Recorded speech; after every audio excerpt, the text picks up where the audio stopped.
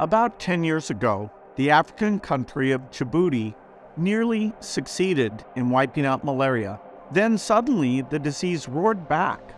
Cases soared from 27 in 2012 to more than 73,000 in 2020. That's a lot of cases for a country of only 1 million people. It was all because of this little pest, a highly invasive mosquito from South Asia. This mosquito is one of the biggest threats in the effort to eliminate malaria because it's resistant to most insecticides and it thrives in urban areas.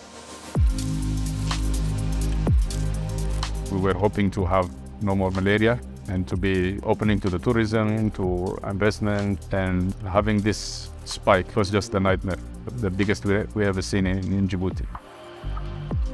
Anopheles staphylococcus is the name of the new vector, and it is having completely different habit than the ones we used to have in Djibouti. This one adapted to the urban, living outside, biting outside, and is adapting faster than us. The government of Djibouti teamed up with the company Oxitec to pursue an innovative approach to malaria control. Oxitec is a biotechnology company, and we are the pioneers in using mosquitoes to fight mosquitoes. We insert 2 small genes into the mosquito's genome, and that allows us to release male mosquitoes that seek out and mate with wild-type females. All of the female progeny from that mating die, thereby reducing the number of malaria-transmitting female mosquitoes in the environment. Meanwhile, our self-limiting gene is passed down a few additional generations to subsequent male mosquitoes, allowing them to continue to carry the fight out for a limited time before they disappear from the environment.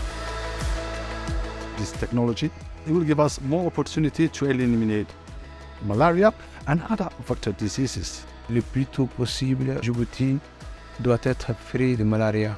C'est une maladie qui peut tuer et qui a un lourd fardeau sur notre communauté.